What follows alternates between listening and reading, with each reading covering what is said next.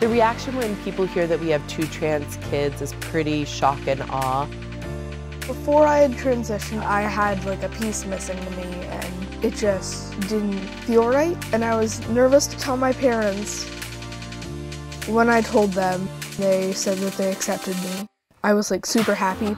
We're not gonna allow our kids to feel shame or fear. They deserve to feel love. Anyone can be whoever they want, and it doesn't matter what your opinion is.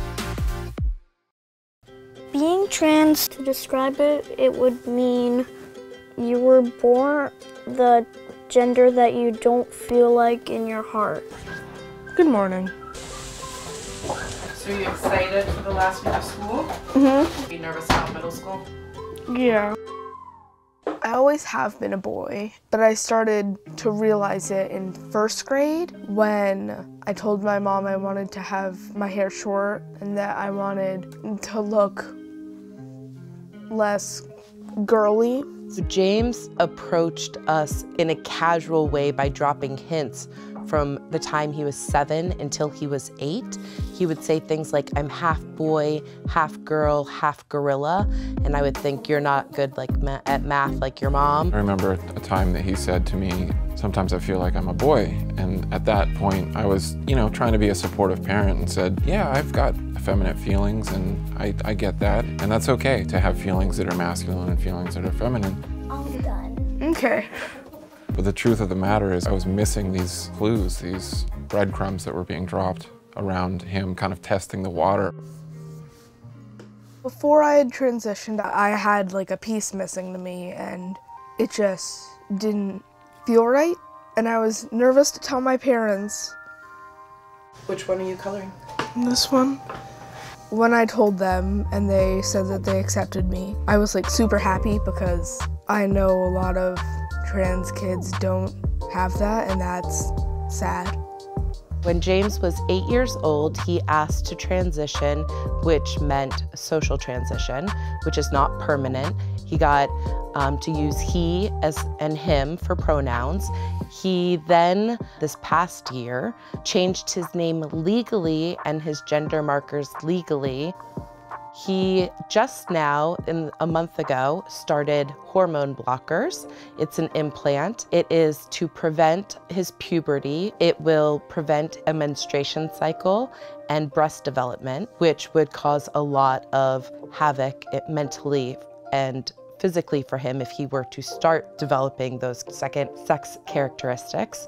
And he is counting down the days until he can start testosterone, which would be the first time something permanent would be happening, because at that point, it would affect fertility. If you use a blocker and go on to testosterone, your eggs would never mature. Mm-hmm. You would have to go through female puberty for that, which is something you could do. I could, but I don't want to. Why? Because it's uncomfortable. What's uncomfortable? To think of that.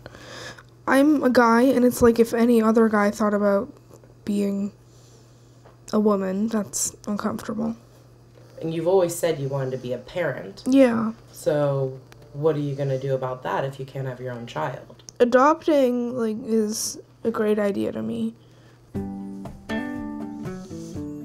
I transitioned first, so I think that helped Olivia see that it was okay to be trans. That's amazing. Wow. Is it bigger than yesterday's, or is that? I think it's actually smaller.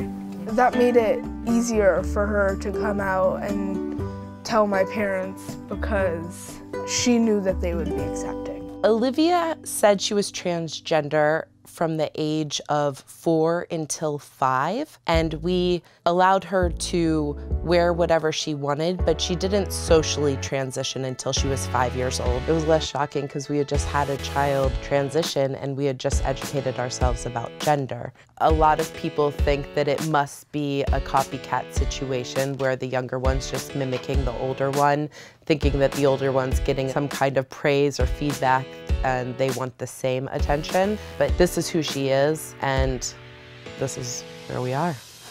I reacted to Olivia transitioning like most older siblings would, which is kind of like, but really? even though I'm trans.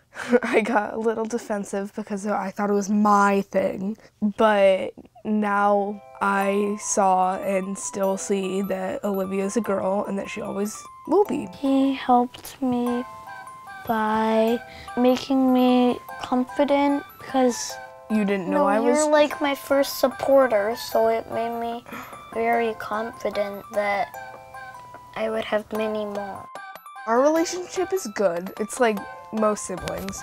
We fight, but it's nothing ever important, I guess. Luckily with Olivia, she's so young. She's only 7. The first thing would be a hormone blocker, and that's not until she would hit stage 2 of puberty. As of right now, we just follow her lead. All right, let's head out. And we parent, for those of you who think that we're just following our children around and doing nothing. Yeah, we do. For anyone who says that we're pushing an agenda, I would ask them to look at their own children. If you can't find a way to love your child, and your faith or your fears are more important than you're caring for your own child, then don't look at me, look at yourself. We're going about this because we're listening to our children and because we're doing a lot of research, and research has proven that we're doing the right thing.